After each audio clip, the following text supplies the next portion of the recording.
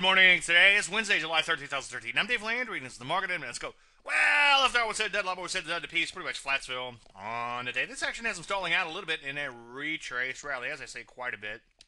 When in doubt, take the chart out. Let's take a look at that NASDAQ. It too sort of stalled out a little bit in its retrace rally in here. Looks poised to roll back over. If you take a look at the sectors, especially if you throw the bow tie moving averages in, you'll see that most areas appear to have rolled over or in bona fide downtrends. There are a few aberrations here or there, such as the regional banks, if I can find them. Bam, there they are.